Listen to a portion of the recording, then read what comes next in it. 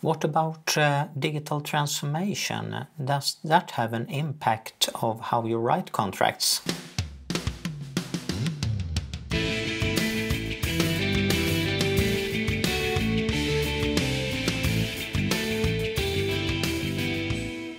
Digital transformation.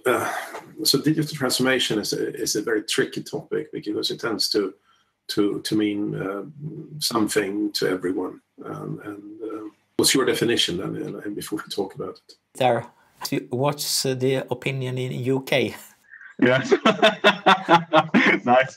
Well, the thing is, realistically, digital transformation, I don't think has one guise. At the end of the day, companies may be digital and they may transform into a digital organization for one reason or another. So yeah, I think I would be at a loss. If someone put a contract down on a table and said, "Tom, we want your organization to digitally transform us," what is, again? I think we go back to Gregor's comment. Yeah. What does that mean? I mean, unless whatever contract we're writing, whether it's digital transformation, whether it's building brick and mortar store, or doing assembler coding, the answer is, if we don't define what we're going to do, or at least some endpoint, you need to get yourself a lawyer, because you're going to go to court sooner or later. Even if everybody is just really feels that that's the right answer, at some point you're going to end up at loggerheads. I think so. If I make a contract for 1 million euros, then, well, I need to have a certain level of trust to do that with that vendor. But if I have a 10 million euro contract or 25 million euro contract, that trust is rather hard to get. Yeah, yeah. How should we solve this? Yeah, but remember why trust is needed. Trust is in the 1 million versus 10 million scenarios, or well, the lack of trust is indicative or implied by the level of contract paperwork that you go through.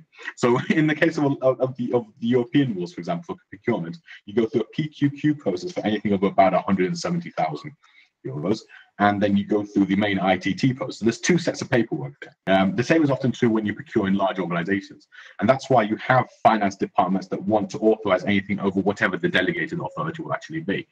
The reality is, when you look at requirements, though, there might be 300 or 400 of them, and each one of them is a tiny, thin vertical. You think to yourself, okay, what do you actually want with this? And if you can get it into a position where it describes that vertical, usually a primary scenario, something that travels end to end, that is often actually quite cheap. The cost in most IT systems is not the primary scenarios, often the secondary ones, where there may be 100, 200, 300 of these.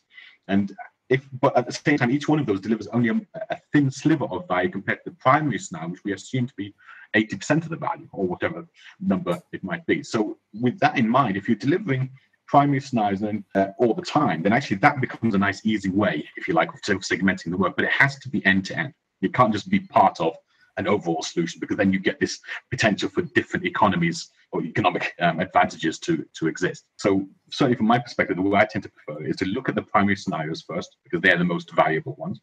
And then after that, after you've delivered all those, possibly in a delegated authority sort of way. So often a lot of these primary scenarios come in at less than 10K. So you can just start delivering all those, possibly through multiple vendors, believe it or not, because it's still, from the European perspective, a competitive tendering process. All you're doing is saying, okay, we have 10 people expressed an interest in this tender. So what we'll do is we'll give each of them, say, $1,500, right? And we'll say, just do this one thin sliver of primary scenario, each one of them. Now, what you then do is whittle it down by the quality of the work that they actually deliver. That makes sense. So what that then gives you is that the people who are better at it get more and more of the requirement as you go along. It's still competitive, but all you're doing is doing the typical Toyota production system, in fact, most Japanese producers, and taking the work away from people who do it badly. Does that make sense?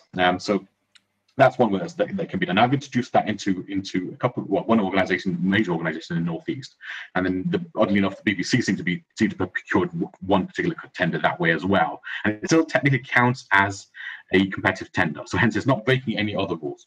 This is a reality show. Funny enough, yeah, exactly. It's to some degree like Paradise Hotel. Yeah, exactly. Very much so. But from our perspective, that's just the way it's often it can be broken down into. Because if the delegated authority, if you think about it, trust exists because of the lack of trust. It implies the paperwork. So if you introduce trust or reduce the impact of what happens when things go wrong. So 1,500 quid, they wouldn't spare that, frankly, most people. It takes more to deal with the paperwork than 1,500 pounds worth of work that comes in. So with that in mind, that's one way of streamlining everything. So often a lot of procurement can be reduced down to a page or even half a page and an automated acceptance criteria in the case of IT. So we've used that mechanism to allow organizations who are interested to deliver on that. That makes sense. That's one way of doing it. So if we have a contract with a clearly defined success criteria, are very well aware of the risks, then we don't need a big contract. You definitely don't need a big one. But here's the thing: if you're aware of the risks, that's one thing. But actually, here's the thing: what happens if you spin a coin, a pound coin, and the most you're going to lose is that £1 coin? I wouldn't worry so much about it. If you spun the coin and you lost a house, or you spun the coin and lost a company, that's a different game, and that's really the second variable there. It's risk and sensitivity combined as one thing in terms of risk. So if actually it doesn't matter if you lose 1,500 quid, that's fine, because trust me, if you go down a £12 billion program and you find that actually £10 billion in that it's not going to work, that's a bit late. It's more than a pound. So I'd be a little less sort of inclined to worry about that small amount by comparison. But it's something that has to be understood, because as part of the organization or the enterprise as a whole, that has to be an optimization process as well. So try to reduce the amount of those. And then after 10 billions, when you find out it's not going to work, then that's when the blame game starts. Precisely. It may even start before then, but absolutely, yes, very much so. And then it's back to the lawyers again. So back to Tom's parents. Any final comment from you, Tom?